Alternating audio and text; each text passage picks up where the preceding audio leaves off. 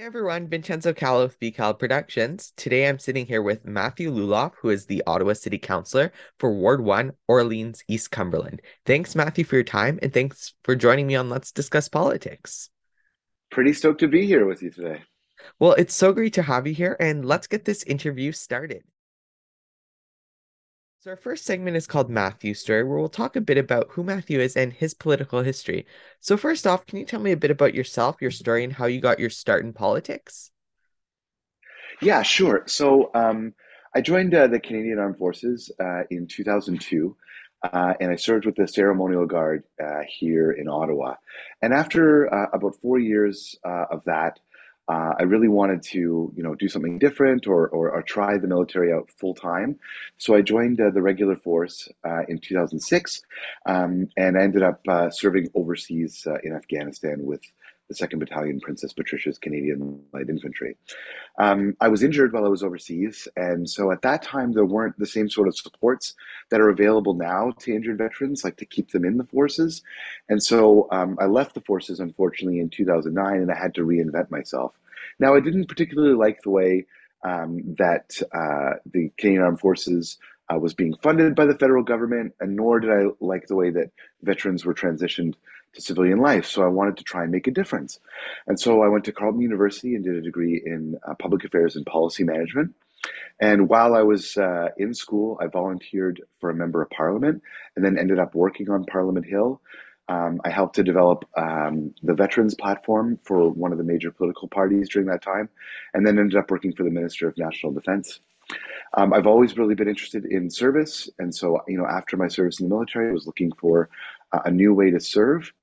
And when Bob Bennett decided that he was not going to run again for another term here in Orleans, I saw that as an opportunity to step up, take some responsibility, and do some good things in my neighborhood and the place that I called home, the place that raised me, and here I am today, working as a city councillor for Orleans East-Cumberland. Well, thank you for your service for our country, to our country, first of all, serving in the military. There's been a few politicians that have joined me that previously served in the military, including my counselor and your colleague, David Hill, who also Yeah, served in the military. And I've had some great discussions with him and other elected officials. And thank you so much for that and your dedication to our country. And let's talk a bit about now this transition you made from military to working sort of like behind the scenes in politics to stepping up and actually running for council as the elected official. So what made you decide to run for council back in 2018?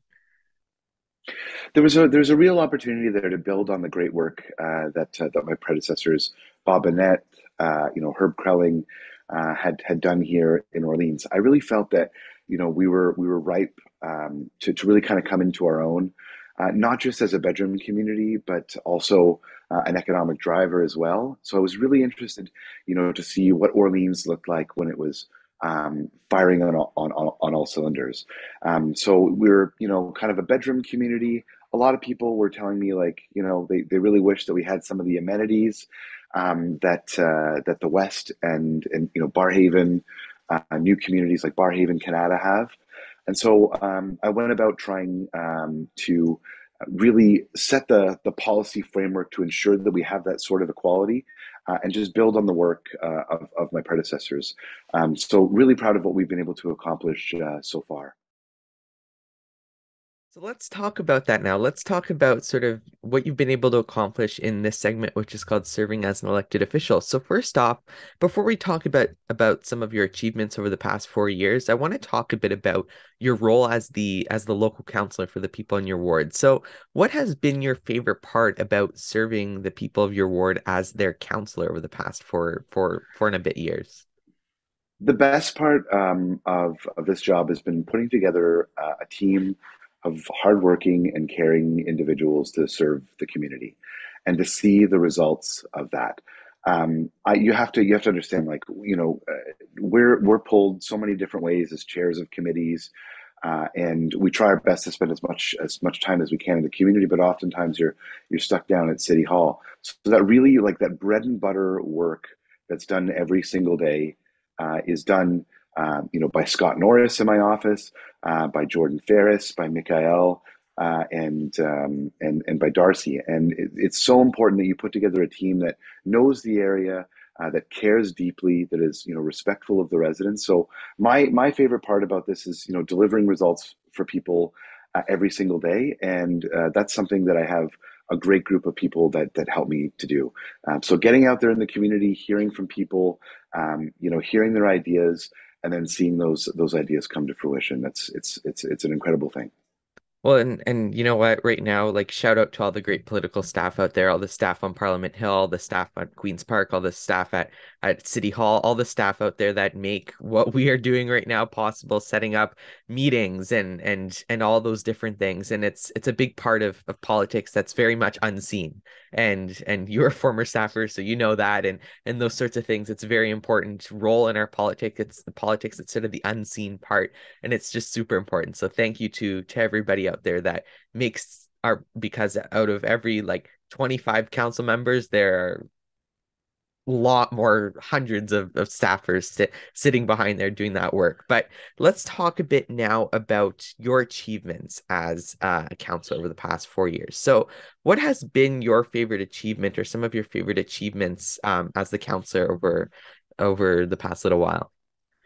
For me, sort of the centerpiece of last term was expanding what was supposed to be the secondary plan for Place d'Orléans, and expanding that, working with Steve Willis and the team to create the Orleans economic corridor study, which became the Orleans secondary plan. So what this is going to realize is, 850 meters around each of the brand new stations that we're getting on the LRT line that's running down the middle of the 174.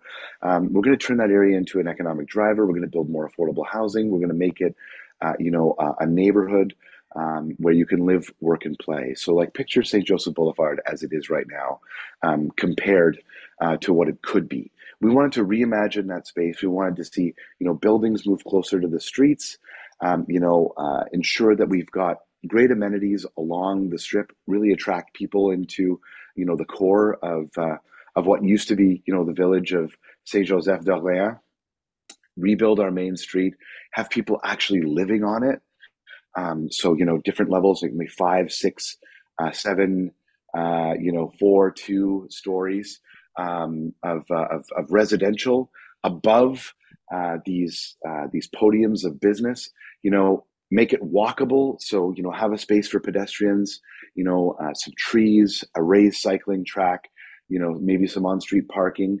Really slow the traffic down on St. Joseph so that it becomes, a walkable and enjoyable experience in the East End, so that we can pull some of those jobs out here and some of those great amenities that we've been really really working for the since amalgamation. Well, definitely an important things that I'm sure we're going to talk about in the next segment, but sort of we see the expansion of line one and sort of the building of all the different transit as we go into phase two and phase three and of the LRT in the next 5, 10 years, and it's ongoing. It's important to continue building those walkable cities. But we're going to go on to the next segment because I'm sure that's going to come up again. So the last segment is called The World of Politics Around Us, where we'll talk a bit about this world of politics that surrounds us. So first off, who is or who was another politician or politicians that inspire you?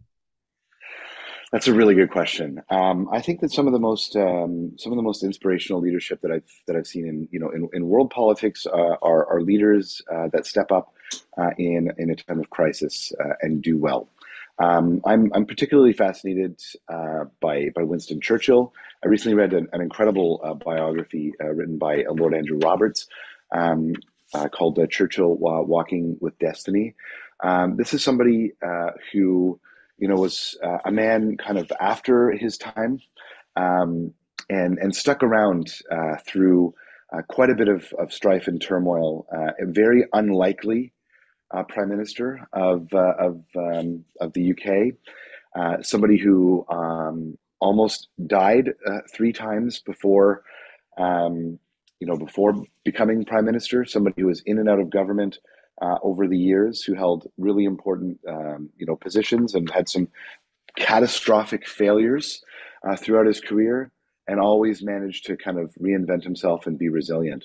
We oftentimes see politicians that either suffer a defeat or suffer a setback, and they decide, okay, well, I guess that's it. Um, Not Winston. He stuck around, worked hard, and realized his ultimate goal, and really brought kind of the free world through one of the most difficult periods in modern history. Definitely an important figure in world politics, like you mentioned, and sort of seeing that and learning from that and seeing what sort of lessons can be learned from that, even though we may not be in, the type of crisis he was of, World War, just like sort of taking the lessons he learned and did and applying those to whatever situations we have. But finally now I want to go on to the last question, which is what do you think is an issue or some issues that need to be focused on more? In the city, like Yeah, municipally. that you want to focus on that should be focused on more in the city, that sort of thing. What do you want to look at and focus on? Yeah, for sure. I mean, we need to continue ensuring that Ottawa and Orleans can be a place where everyone can live. So that means, working on setting the conditions for economic development, ensuring that there are good paying jobs out there for people of all different education levels. We want to make sure that we're lifting everyone up when we're starting to see that sort of economic prosperity. I think that we need to keep Ottawa affordable, so ensure that we're working with trusted partners to build affordable housing. We need to improve our park spaces, our green spaces, our common areas, so that this is a place that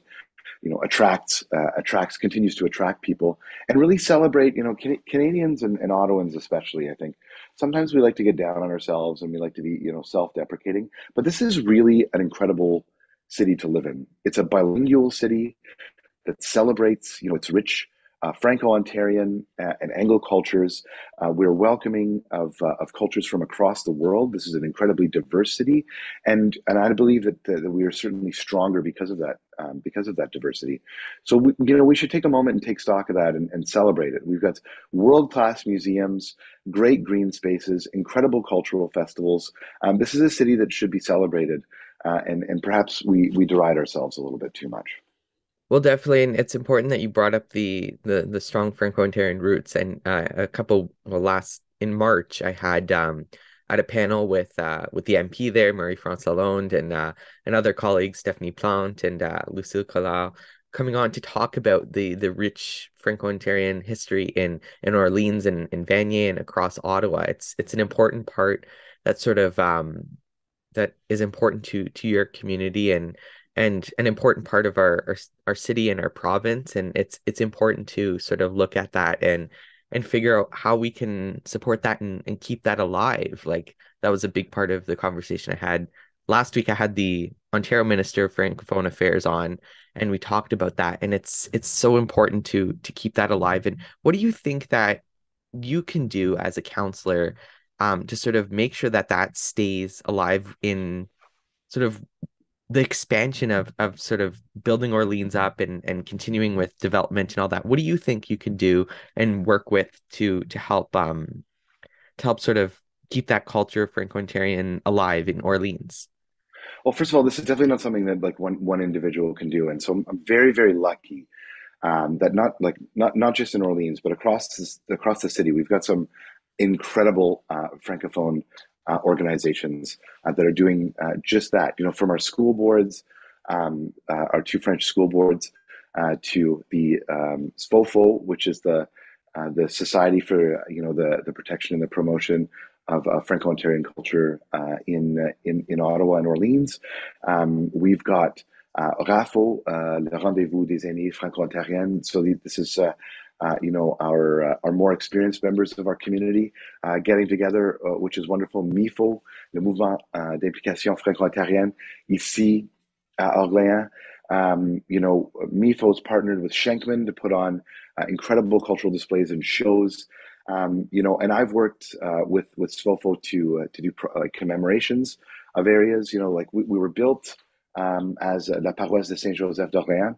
There are some incredible families that that still live here. There's streets that bear their names. We've dedicated forests and areas where these used to be farms of some of these original families, to continue to promote Franco-Ontarian culture, and d'utiliser la langue. C'est tellement important de continuer de s'exprimer en français. It's so important that we respect, protect, and promote this beautiful Franco-Ontarian heritage that we have across the city. Yesterday, Catherine Kitts, Lane Johnson, Teresa Kavanaugh, Steph Plante, the mayor, and I were down at Maison de la Francophonie, which is in a bay ward near Bayshore. Not an area that you think that there would be, a large concentration of Franco-Ontarians, but there are. Whether you're in the east of the city, the west, downtown, or the south, there are Franco-Ontarians across this incredible city, and it's important that we continue to promote and protect that beautiful and rich culture. Definitely, and something so important and a great way to sort of end off on today. So that is all for today. Thanks, Matthew, so much for joining me. It was great to have you. Awesome to see you. Thanks so much. Well, it was great having you. And if you like this interview, make sure to go check out the other interview here on YouTube for Top 10 on Friday if you're watching this at the date of the premiere. So let's discuss politics as a VCalla production. Until the next video, I'm Vincenzo Calla, signing out.